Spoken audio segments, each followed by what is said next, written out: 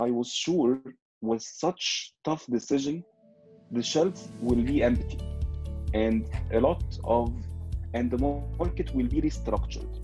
And I saw that this is a golden opportunity to be here. And the biggest challenge for the local brands is the go-to-market, not the production itself. Thanks for joining us for another episode of the VC4A Founder Series.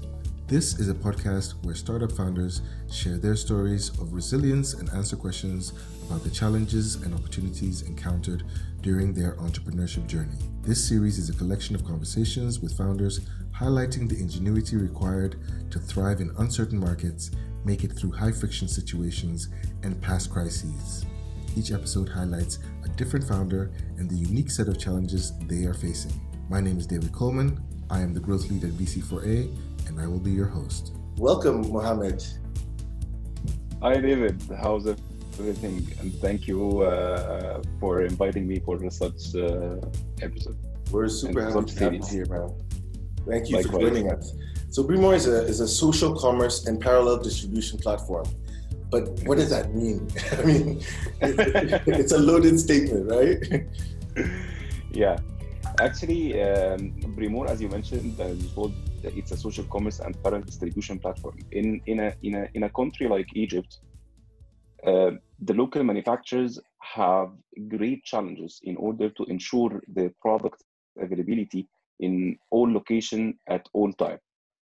So, although Egypt is one of the biggest African markets with 100 million people, but more than 65% of the local manufacturers are extremely underutilized. This is because of the go-to-market challenges. So what we are doing in Brimore is we are enabling them to overcome these challenges and to allow them a nationwide coverage across the whole Egypt through a unique and innovative go-to-market model, which is relying on a network of individuals acting as micro distributors for the products, selling them and referring them to surrounding circles. So the manufacturer in Cairo can sell their product in Aswan, which is 1,000 kilometers square part of the Cairo, without need to a huge investment in warehouses, in sales reps, in marketing campaigns, in credit sales. So this simply what we are doing, because actually if you are producing a product, the normal way is you have to produce the product, and this is the lowest cost. This is the minimal cost of the full value chain is the production cost. But you have to hire a sales team, you hire to rent warehouses across the country, and after that, you have to spend a lot of money on the marketing in order to make the awareness of your product for the consumers. Then you have to sell your new product across and put it and make it available across 500,000 retail outlets in Egypt with credit sales, because the retailers, they will not accept to buying cash from a new manufacturer or for a new product. So we are using the same budget, but in a smarter way and in a more cash flow efficient way. So the manufacturer is producing and we buy the inventory on credit. And we sell the products through our individuals, and we subsidized big amount of the marketing budget in the price of the product to be appealing and to be the best value for money for the consumer. And we are allocating all the sales and marketing expenses for the people who buy and sell the product. So we eliminate all the parties out of the sales transaction and out of the referral transaction. So what we are doing is we are making the product itself to finance the full value chain. So we are using like 50%, we are taking 50% to 60% discount on the consumer price from the manufacturer. But actually, the actual cost is realized after the sales transaction, and this is what we are doing. But this is you haven't always been running this business. You have your own backstory. What were you doing before, and how did that lead up to starting this business? Actually, my core experience is in end-to-end distribution management. I spent 10 years working in this industry. I was super lucky that in the beginning of my career, I joined one of the biggest distributor in Egypt. We distributed for Procter and Gamble, Pepsi, Kellogg's, Heinz, a lot of big names. And actually, we did a lot of great work. And I was super lucky that the phase that I joined the distributor, it was a transformation. So few months after joining the company, I booked a key seat in a multifunctional team called business development team, which was responsible for taking the company to the next level. And actually, we did it. We took the company at that time in 2009 to go from $100 million as an annual revenue to $400 million in revenue in 4 years. But I noticed that all the success are coming with a partnership of a huge local company or a huge multinational company. And actually, I noticed a lot of good and high quality local brands that couldn't find a way to join the company and to list their products with us because they couldn't afford the investment and the fees that we requested at the time. And part of them, even if they're crossed and invested a lot of money, they couldn't afford the operations requirement and the marketing support and the trade marketing support and the credit sales. It's really hectic. So in Egypt, like 500 to 600 companies can afford such model. It's P&G, Unilever, Apple, Samsung. So this big names or the huge local company that started in a certain period of time, like 30 years ago or 40 years ago, and take special advantage from the government, so become a huge local company. So in this time, I had a lot of questions. How these products find an alternative to find their ways to the Egyptian people and for the home market, for a lot of homes. After that, I I left the company and I started I started a freelance project with a very small company in Alexandria. This is the second big city in Egypt. I'm originally from. This a very small company in a basement in a rural area in Alexandria. They are working with the multi-level marketing or the direct selling approach. And they were making a lot of losses. And they want to move to be a traditional distributor targeting the wholesaler and the retailer. So I found that it's perfect opportunity to utilize my experience to transform this small company. And when I discovered the model, immediately I got the all answers for the questions I had. I found a way that can be alternative for especially the local brands to find their way to the Egyptian people and to get the opportunity to be tribal, to be available, to be sampled, but to take the conventional industry, which is direct selling or multi-level marketing, to be a Brimore. It took like 4 years of research and a lot of customization on the model to come up with a unique model, which is no similar company for what we are doing actually in the world. It's per 3 years of research. Yeah.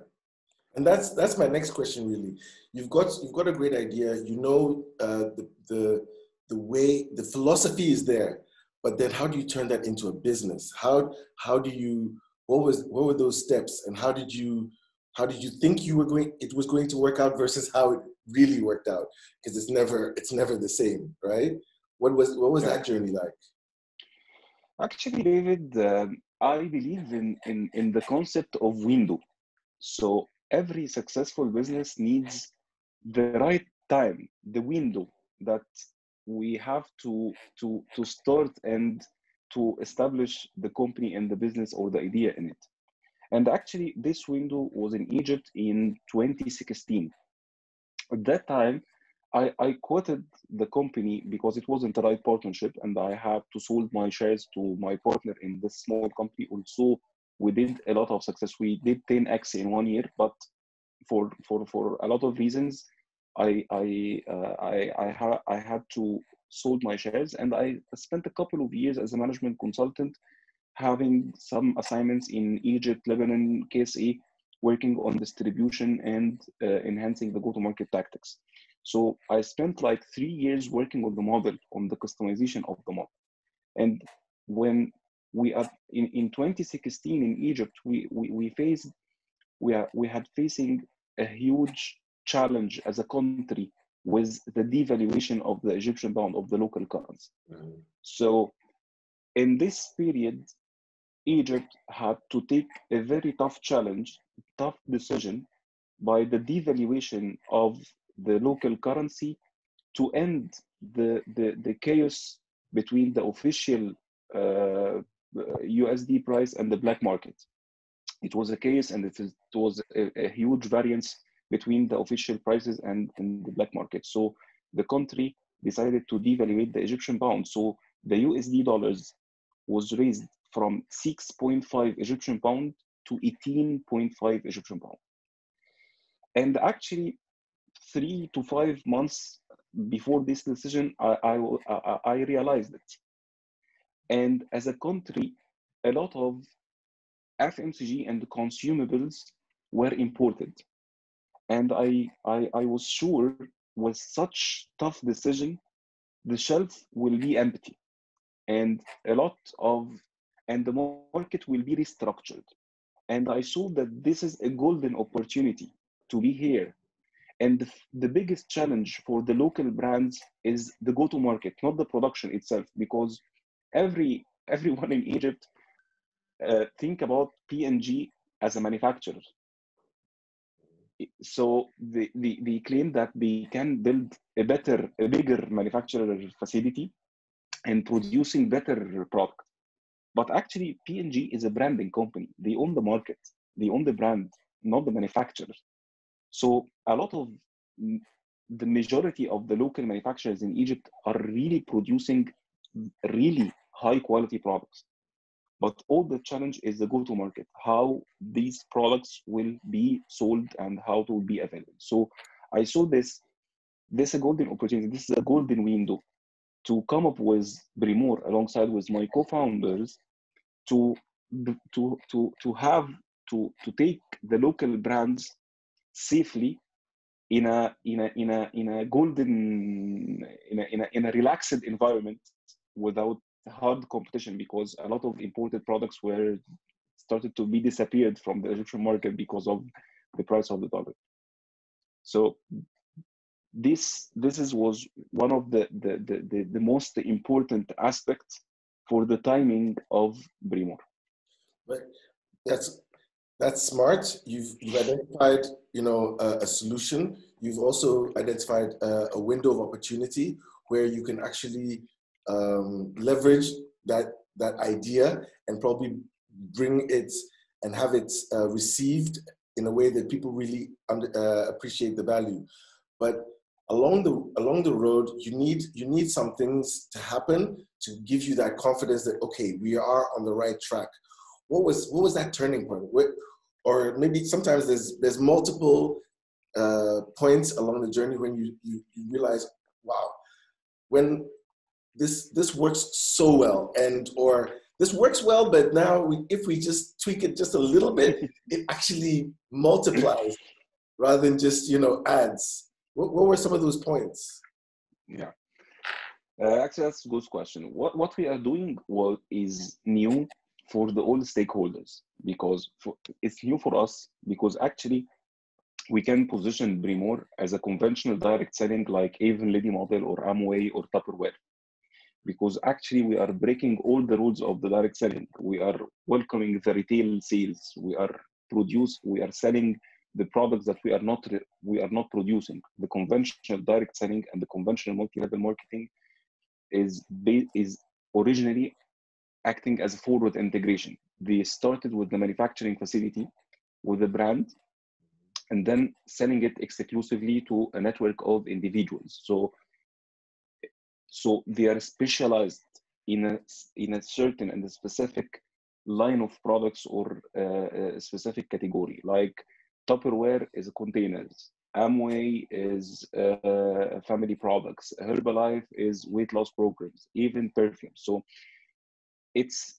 So we are not a conventional direct selling, and we are not a conventional distributors because we are not targeting the retail outlets or the wholesalers at all. So we have a mix that's new for the manufacturer because they didn't expose to it before, and actually the early adapters of our customer, the early adapters of our customers where the people are working in the direct selling industry, because we took the infrastructure, the main compensation block of the direct selling. Actually, the direct selling is solving a brilliant problem, a very huge problem. That if this mobile is equal 10, the price of this mobile, it's $10. So David will buy it for 8 and sell it to Ben for 10. So I'm okay at the company. David make $2 as a profit, and Ben got best value for money profit. So if Ben wants to replicate what David did, if he sells the mobile for 12, becomes inflated. If he's going directly to the company and got it for 8 and sell it for 10, David lost important customer and lost his margin. So the direct selling is solving this problem, and just this is only what we took from the direct selling, is to compensate David.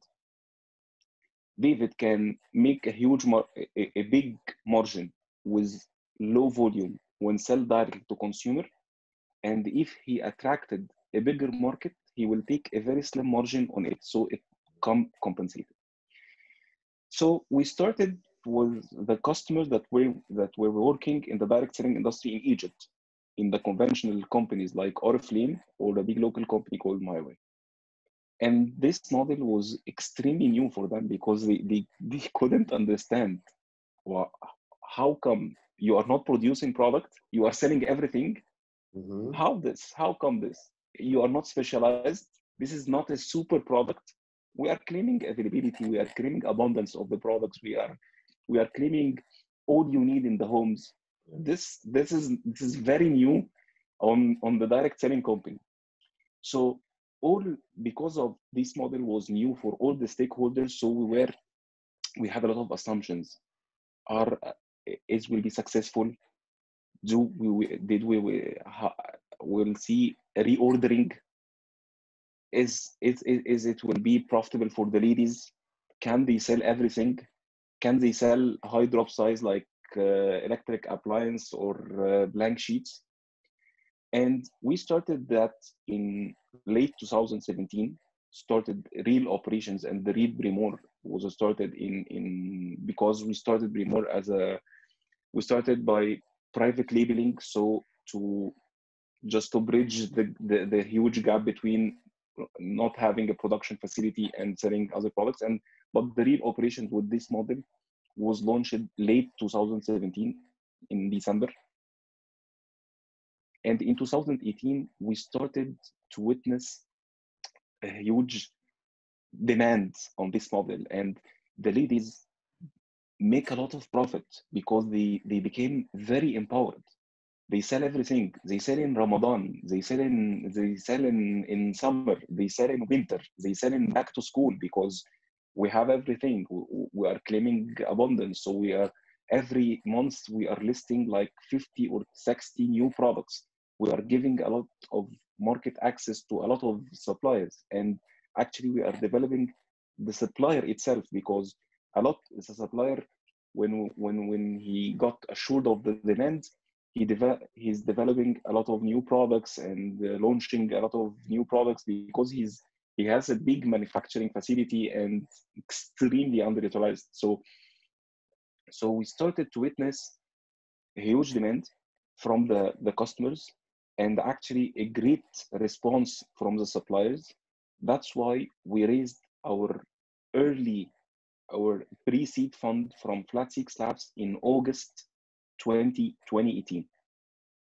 And from September How much was that? $50,000. Okay. $70,000. And we did in the last 4 months what we did in the 8 months. And after 2 months of raising this pre-seed fund, we started our seed fundraise.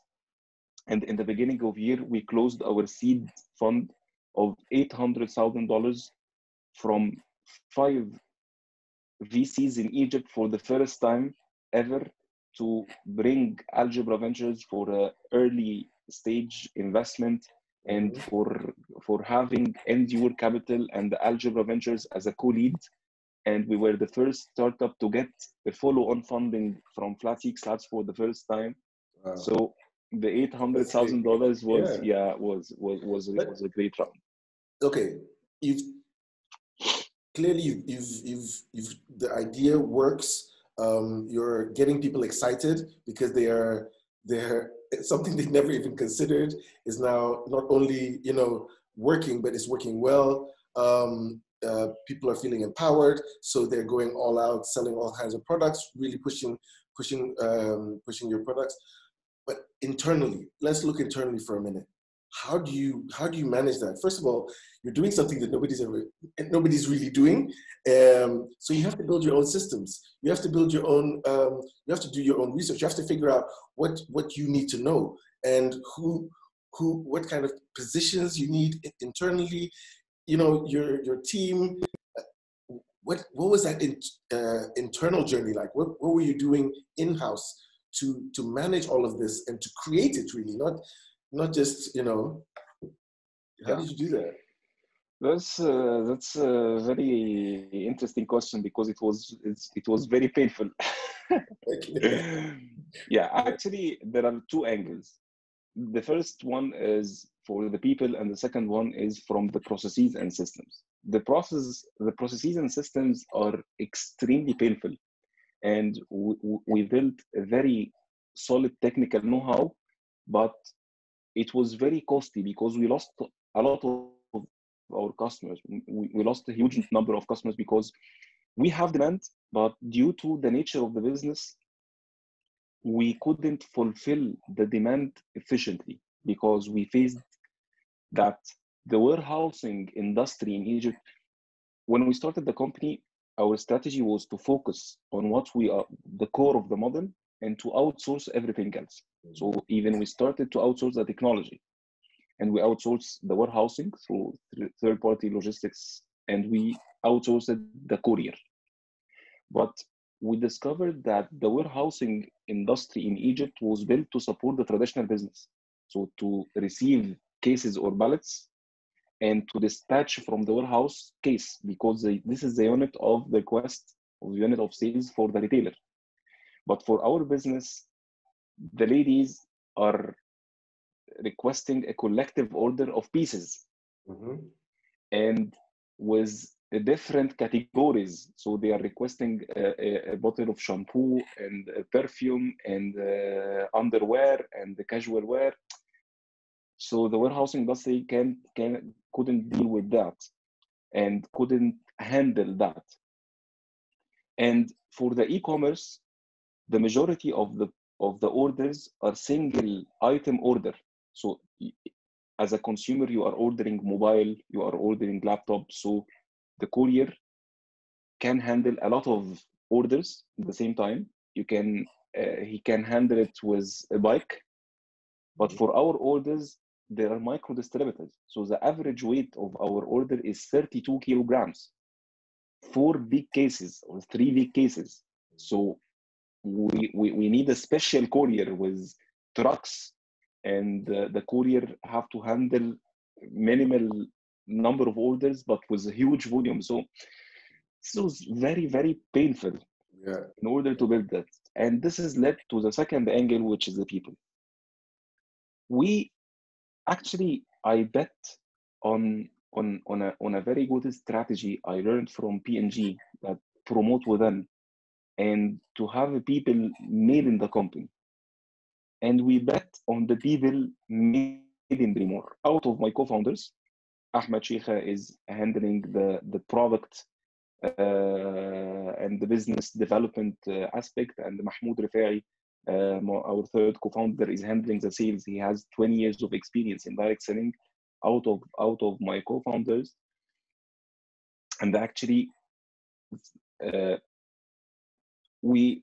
I bet on a young talent. I bet that if we make our people and we bet on their development rate and the growth rate, we will win everything. So I bet on 5 young talents that Brimore is their first step in their careers. And with their 5 talents, adding to my co-founders and our head of technology that joined us in October 2019, we grew the company from $100,000 in annual revenue in 2018 to $1.5 million in 2019 to $10 million in 2020. And they are completing their careers and their success stories, with Brimore taking it to $50 million in annual revenue in 2022, inshallah. Wow. So you've had to overcome a lot then, because you had to create your own model internally. But what do you think is your what they call it, an unfair advantage? What do you think is your unfair advantage in all of this? What made Brimore so special? Is it because one of the things that I like that you always say is that you call your distributors, your the ladies who do it, you call them your heroes, you know? Yeah. What was it that kind of thinking of really not making it about you, but making it about the value that you put in the market? What do you think made it work so well? Look, sure, there are many unfair advantages. You can take it with the wide range of the products. You can call the very competitive offering for our heroes as a profit margin, because we are allocating a big part of sales and marketing expenses. So they are making from 25 to 40% profit on their monthly operating capital. You can call it that we are the first mover to the market, and we are creating a parallel market, which is our market. This is the dynamics and the rules and the tactics and the terms of the market are we are created it. But I think that all these are subtopics, unfair advantage. The core unfair advantage is the business model itself, the company itself, how we are mixing this.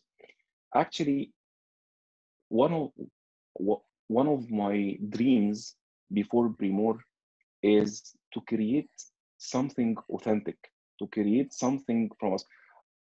With all my respect for the whole startups and the entrepreneurship landscape in Egypt and Africa as well, because actually this is something else. Because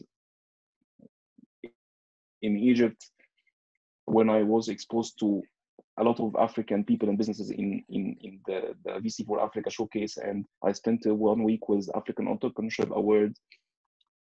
In every time when we exposed to African, we feel that Egypt is more related to Africa more than it's a Middle Eastern company, or we share the same challenges. We will change the same shit. We're sharing a lot of things. But back to the topic, I noticed and I witnessed that every startup in the Egypt or on the continent is looking for the original model in the Europe or in the US. But it became, unfortunately, it became a question, the first question when you approach the investor. So where did you see this model? Is there any proof for this model in US or in Europe? In US and Europe, it's not like in Egypt. Mm-hmm. It's not like in Egypt. It's not a structure. The market, the needs, the hopes, the expectations are not the same. So we didn't come with an innovation. We got inspired by a lot of models, but we claim that what we are doing is we are doing typically for our country and for our continent. So you can find in our heroes a tech savvy that using our mobile app and ordering and using all the touch points with the mobile app, but also we have illiterate heroes that making the same amount of money or better with the same offering and with the same promotions and with the same tactics.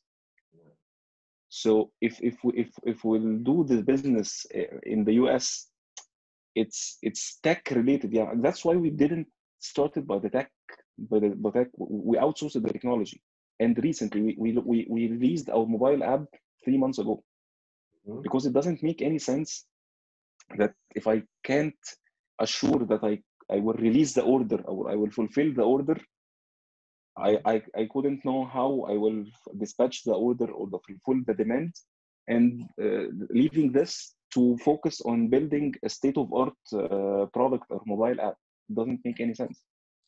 I love that. I think, yeah, sorry. So I think the fact that you based it on the market and how the market operates, the kind of needs that the market has, the way the market operates intrinsically and naturally. Do you think that that helped you when, you know, in 2020, you weren't following a set model already? You were already on your own back road doing all by yourself anyway. And then, you know, the pandemic hit, and people who had very strict idea in their heads of this is how my business works and this is how we are supposed to make money, they might have, you know, struggled a little bit because everybody had to be agile. Do you think that helped you? Actually, I started to communicate with my team that I see this is a golden opportunity for our business, because social commerce, by definition, is relying on the network and on the communication and on the relation between people and each others, right? On the recommendation. So if our heroes have capacity to stay on the internet and to stay in their homes, they will work better and they will do a greater job. And if we can fulfill, so no retail outlets, no malls anyway, no showrooms, and Egypt as a country are not full ready to shut down the retail immediately, to transform immediately. So originally we are selling by phone calls and online. So this is our original business. Mm-hmm. Actually, the direct selling industry in Egypt depends on the retail. They have like 30 branches and their line of products, and all the people go to the retail outlets to get their needs. So I communicated my team that I see that this is a golden opportunity for us. And I believe, guys, that we will pass it safely and bolder and bigger than before. The uniqueness of your model allows you to now double down on the model, because your model was already much more flexible than the traditional. So what were those, but no matter what industry you are in, one that has potential to do well during this pandemic or not, everybody had to adjust.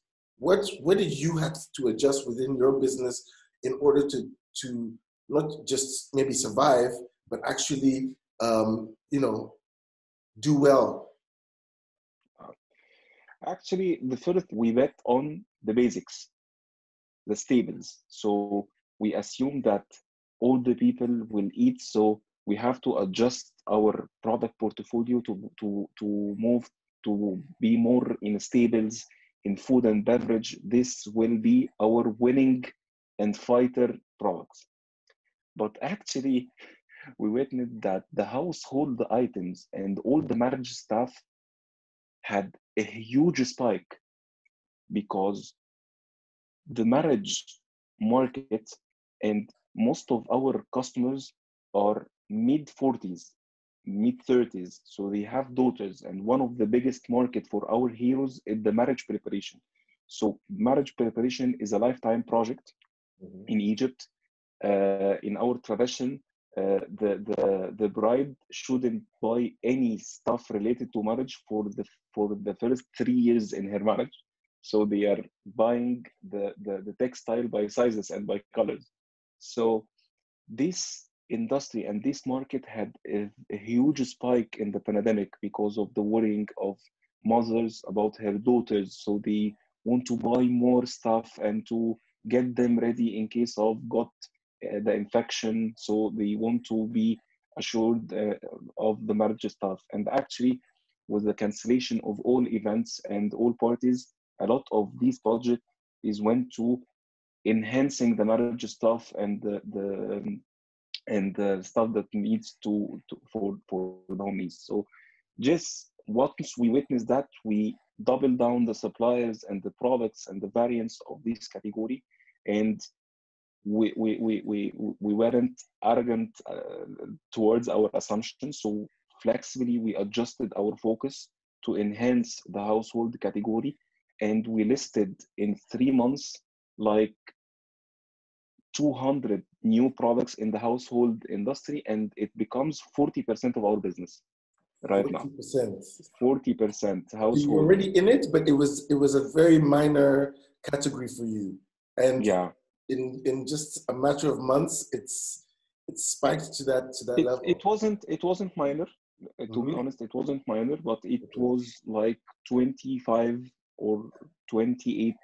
But it has a spike to be 40%, and with our focus on it and the expansion of the variants and the variety of and widen the portfolio of the category, it reaches 40% of the business. So you've learned a lot. You've had to change the way. So the another interesting thing we faced during the pandemic, the performance of our heroes during the pandemic, and part of them got corona, and they were working with the corona because 35 of Egyptian families depend on women as a sole breadwinner. They have a responsibility, and they have to maintain their lifestyles. And a lot of males in the pandemic and lockdown lost their jobs, and so they were working in the pandemic. And I couldn't forget a phone call from one of our heroes that she called me, and she's living in a rural area in Egypt, and in a district that got many coronas. So the country restricted it and applied a full lockdown for this district. So she offered to receive all the shipments of this district, and will receive it before the lockdown and before the restriction, and she will take it inside and she will deliver inside the district. Wow. So this was really inspiring. People really stepped up and supported your model. Not just for themselves, but for their community, for their tribe. Yeah. That's amazing. Now, the journey is far from over for you, but you are you've been able to secure funding. You've grown your business. You now have a clear idea of what how flexible you need to stay because things change and you've been able to adapt. How is this going to affect your business moving forward? What does this mean for Brimore? What you've learned in this period? Are you going to start working from home more? Are you going to what is going to change in Brimore now? Actually, the best thing we got from this period is the resilience. So we become more believers in our model and in our company that we can cross a lot of challenges. We can cross everything. We will be laser focused on what we want to achieve, disregard anything is happening in the world. So we were working remotely in a very operations industry, and we grew 200 times in the past 6 months. So the resilience is one of the best outcome we got from the pandemic and from the past period. The other part is the confidence in our model, as the pandemic shows how fundamentally we are building a solid business model and a healthy unit economics, because from the first time I believe personally that the scale can't fix a wrong unit economics. The unit economics should be built fundamentally healthy and profitable on the transaction. You can take the gross profit and to be invested in any aspect of the business, but the transaction should be profitable. So in 2020, in the first 6 months, we did like 2 times what we did in whole 2019, and we grew on margins with 30%. So we become more confident in what we are doing. We become more confident in how fundamentally we build the model, and we are comfortable to move forward and to accelerate our plan to dominate the Egyptian market and to reveal about